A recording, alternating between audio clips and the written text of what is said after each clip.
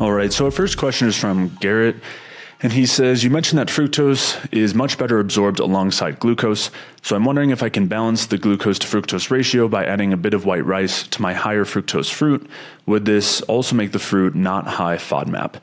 So this is a great question. There's a lot of detailed things to get into here as far as how fructose gets absorbed in the intestines, whether we need to be concerned about it feeding bacteria and being concerned about it as a FODMAP as it potentially can be, depending on how well we're absorbing it. It can then go on to feed bacteria. So we'll discuss that. And also how you can determine if you need to be concerned about this in the fruits that you're eating based on the fructose to glucose ratio.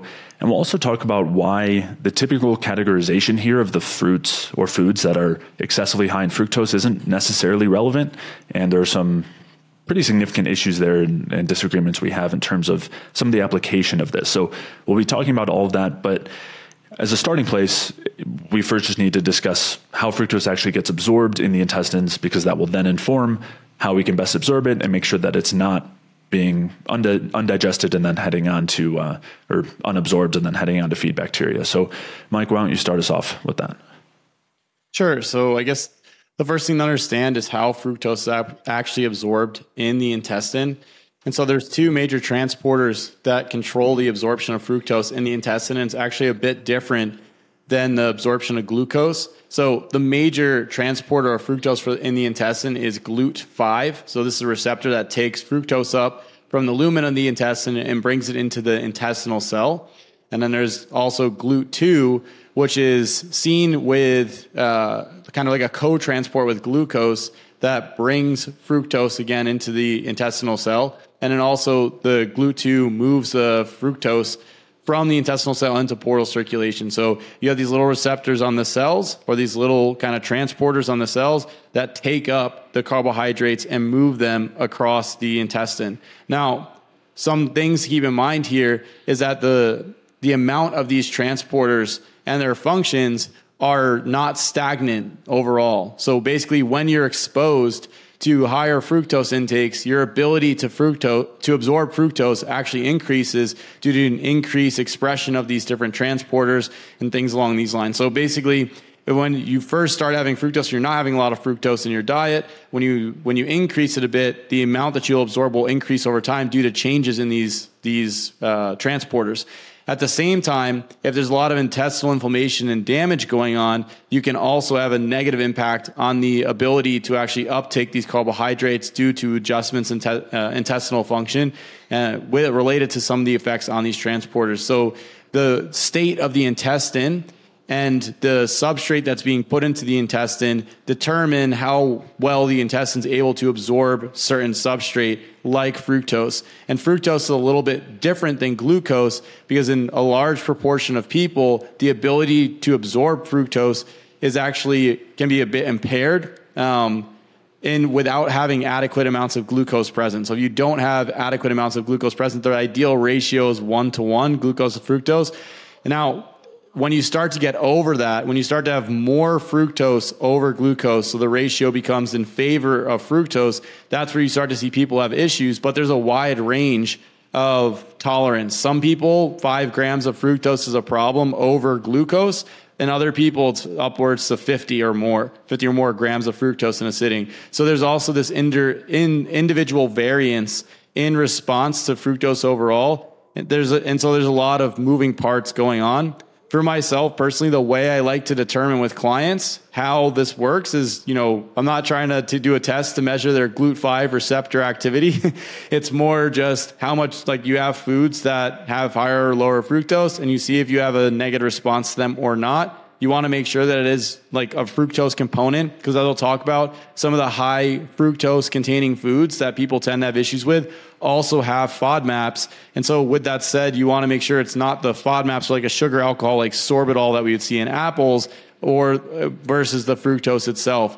And so to answer this question specifically, can you add a bit of glucose in the form of maybe dextrose or white rice to other foods that are higher in fructose, and it will help to improve intestinal absorption of fructose? I think so, especially if your tolerance for it is low. You're one of the people close to that 5 grams of fructose over glucose.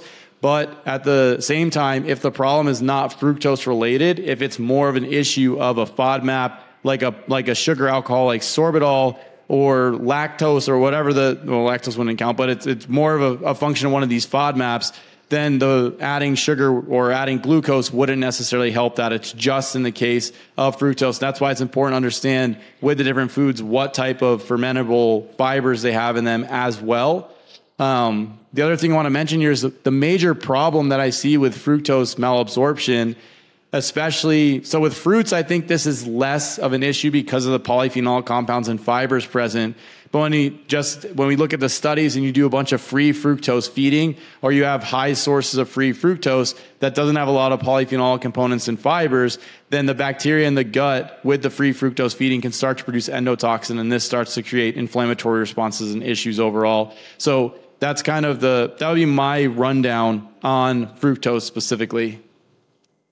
Yeah, and when you're talking about the free fructose in that latter context, you're talking about excessive free fructose over the amount of glucose present, right? Well, I'm saying even if they were just to feed them pure fructose, because that's what happens in the studies is like, here's a 75 gram bolus of pure fructose in a solution, and let's just see how it goes. And it's like, it's probably going to go bad for the vast majority of people when you look at the fructose malabsorption studies. And then to try to understand what's going on metabolically without understanding that piece is pretty questionable, because it's like this is not about absorption now. This is about how are you dealing with endotoxin and malabsorption of fructose in the different studies.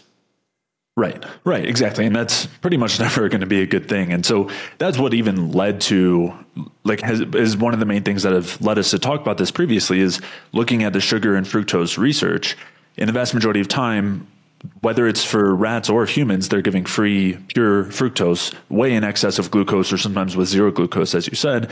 And then this is a question of just purely feeding bacteria endotoxin production and the impacts of that, rather than it having anything to do with fructose. And so that's what has led to, I think, the question of that's being asked here, because as we said, you need to have glucose alongside the fructose to absorb it. And so just to get into that in a little bit of detail, as you said, there are two primary receptors that help to transport fructose in the intestines. There's the GLUT5 and the GLUT2.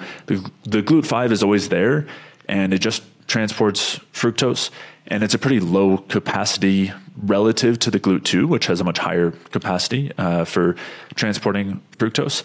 And the GLUT2 receptor is basically recruited when a different receptor, the SGLT1 receptor, is active and is transporting glucose. So that is why having the glucose alongside the fructose helps. Basically, it increases the activity of the SGLT1 transporter, which then helps to recruit the GLUT2 transporter, which allows for increased fructose absorption.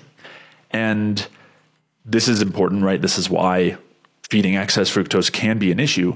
But as you were saying, the amount of excess fructose that is an issue will vary considerably, right? Could be as little as 5 grams on the much worse side, or as high as over 50 grams on the other side. And it's going to vary, as you said, based on gut health, bacterial issues, general inflammatory state, thyroid function, metabolism, all of that. And so that then, when we're looking at specific foods, we need to consider all these things, right? We need to consider our particular tolerance. As you said, testing is generally the best way to identify that. But the problem with testing, as you said, is most of these foods that have excess fructose don't only have excess fructose. They have other potentially fermentable carbohydrates as well. And a good way to test it would be exactly what Garrett was saying, which is you bring in some extra glucose alongside it and see if that helps with the digestion symptoms that you're getting, let's say from an apple. If it does help, then we know in our case it was an excess fructose issue and a fructose malabsorption issue. If it doesn't help, then we know some other fermentable carbohydrate or some other aspect of the food that was causing the digestive issue. So that's kind of the big picture concept here. It's also worth mentioning that having the glucose to fructose in a 1-to-1 ratio is almost always enough to fully prevent any fructose malabsorption. But there's actually, you can get away with a bit more than that. So because of the way that the recruitment happens, you can get away, let's say if you have 25 grams of glucose and a little bit extra fructose, let's say 30 or 35 grams, that is often better than just having the 5 to 10 grams of free fructose with zero glucose. There's the glucose helps in more than a 1-to-1 ratio, but again, it's really hard to identify because of the way that the studies are done. There's so much different variability in the different protocols and the people that are being looked at, and there's just such variation there, which is why you have a range of anywhere from 5 to over 50 grams of free fructose before it becomes an issue. So a lot of variables here, but it's also worth considering that if you're eating something that maybe it has 5 to 10 grams of excess free fructose when you're having 60 grams of carbs, that might not be an issue, even if you have an issue with 5 to 10 grams of pure fructose. Although also, how do you even know that unless you were just trying pure free fructose, which almost no one does. So just different kind of intricacies here that are worth considering. And but it is worth, again, mentioning here that having some glucose is very helpful.